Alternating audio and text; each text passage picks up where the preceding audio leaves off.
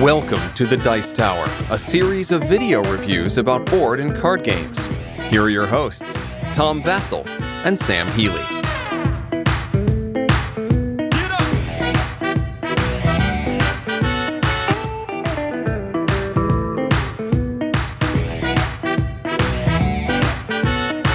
Rattlebones! Hey, why don't you read the intro to Rattlebones? Welcome, girls and boys. My name is Rattlebones, and you have been cordially invited to spend the day at my fabulous festival of dice. Whee! Play games, win prizes, ride the train. I'll be wandering around the park, and if you're the first one to find me, you win. Won't that be delightful? And this is Rattlebones here in the cover. Creepy. Okay, unfortunately, the game has absolutely nothing to do with that in a sense. No, it doesn't. This is a game where it's called a dice building game where you are actually building dice physically. Yes. It's a family style game where you're trying to get the most points, and that's about that. Let me show you how it plays.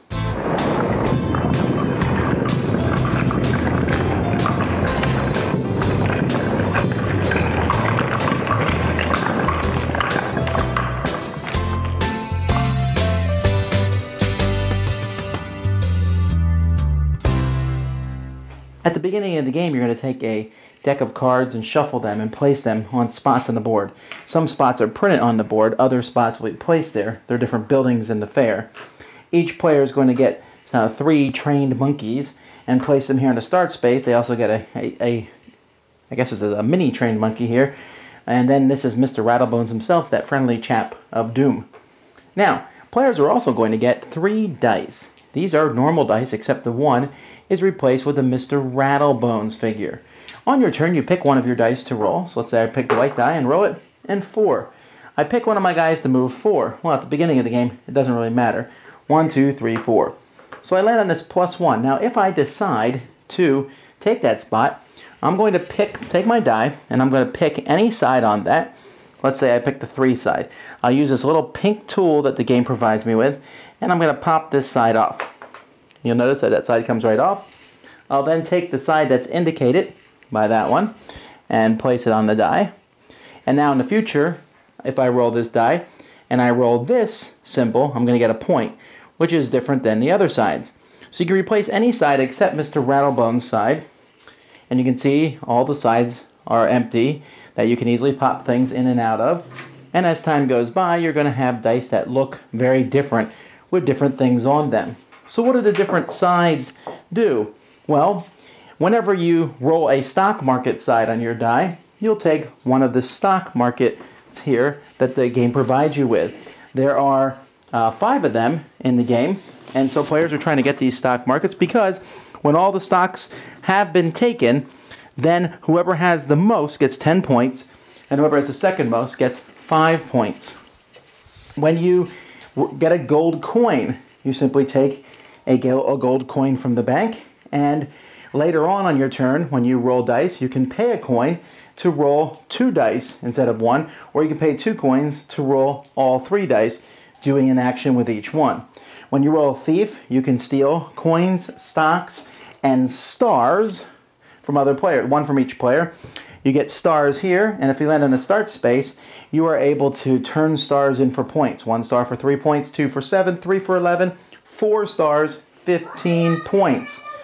If you have a ×2 on your die, when you roll that symbol, if you are rolling another die, you will double it. So if I roll that and a gold coin, I'll get 2 gold coins. If you roll the re-roll side on a die, when that happens, you get to re-roll the die again, plus another one of your dice. This symbol here that shows 9 dots lets you move 1 to 9 spaces.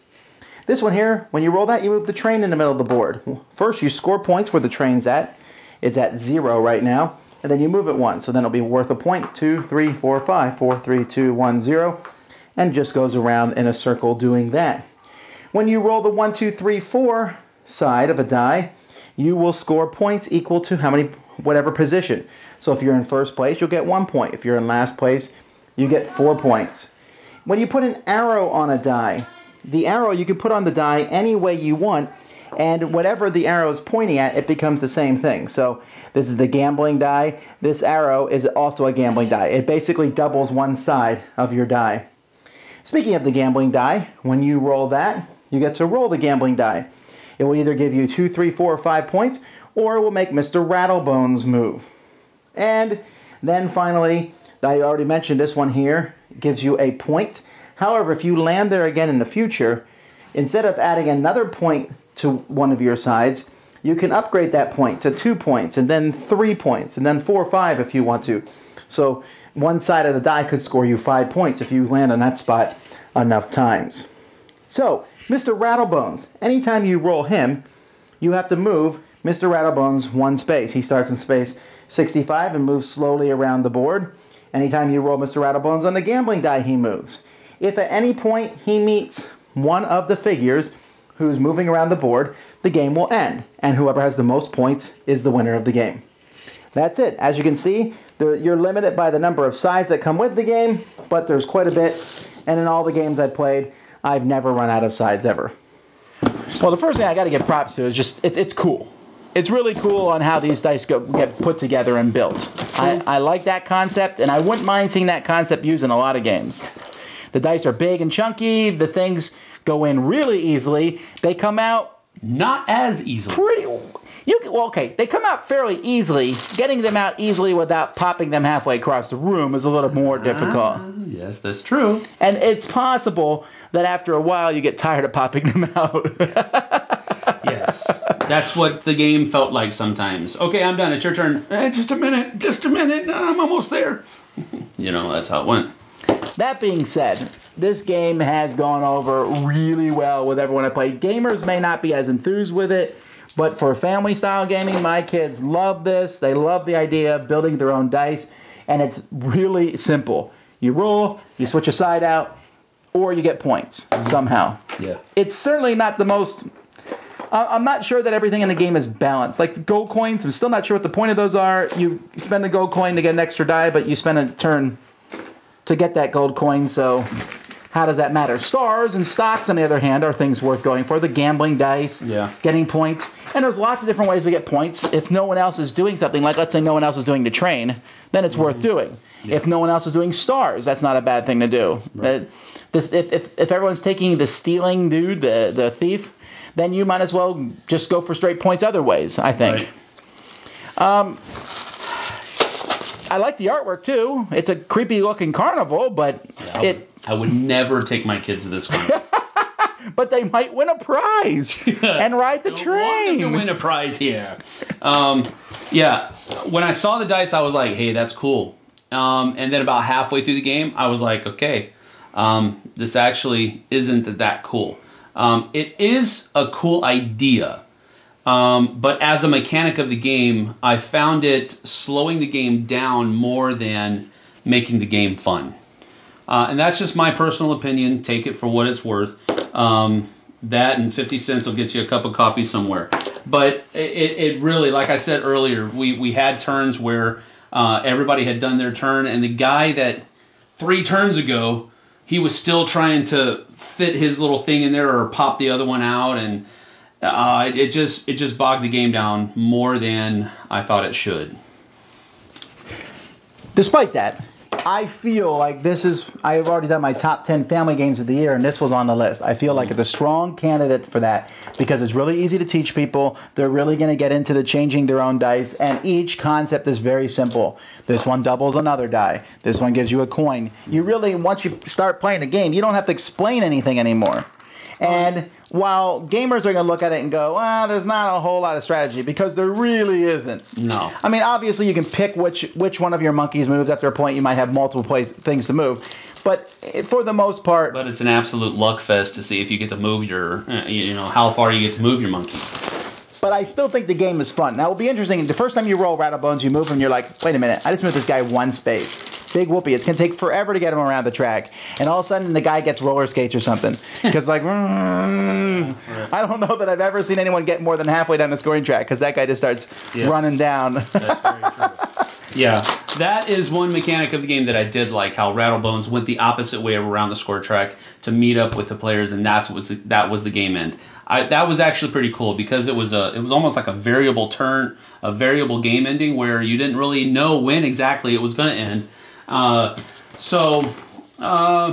mean, you know, it's what it's worth, but it is really, really heavy on the luck. As far as my opinion is concerned. I mean, it is nothing but rolling dice, and you have to. It's basically a roll and move game, with a few extra, pretty kind of neat mechanics thrown into it, which is fine. It's okay. Just not one that I'm going to be asking to play very often. Well, this one gets 2 constructible dice up for me for families. I want to make that clear. For me, myself, I'll play this once in a while to get a good laugh, but I'd rather play it with my family. Yeah. That's the group I want to play it with. I think kids will enjoy it. It's easy to teach. I think the dice are cool looking, and we joked about the creepy theme, but kids don't even notice that. It just looks like a fun thing. Yeah. It's a giant monkey wanting other monkeys to come to his carnival. Right. One of my sons that played the game, David said that he didn't like the game at all. It was kind of boring for him. Yeah, but he's edging up into the gamer territory. Yes, he is. Yes, he is. So not all kids. I guess maybe upper teens, mid to upper teens, they might enjoy it. It just depends on their personality. Below that, I think they'll have a great time with it. They'll get wrapped up in you know, making each of their little dice unique and having fun with the game, and that's good. That's a good thing. I would kind of agree as far as family games are concerned. I'd probably give this 1.5 thumbs up, not the full 2 that Tom is doing. As far as what I would like to do, maybe half a thumb. I just don't see myself asking for this game very. One thing on here, it says ages 14 plus. That's crazy. Yeah. You can go as low as 7 years old, at least. If a kid can roll a die and understand what a die does, you know, if he can understand the little... Maybe it's because there's a gambling die? Maybe so. A stock? Maybe so. Which actually doesn't make any thematic sense. But you buying stock in? We're at the fair. We're buying stock. Buying stock in the creepy fair. Anyway, I certainly check it out, though. Look it over. Yeah. This is going to really be gangbusters with some people. A lot of fun. Try before you buy. Rattlebones.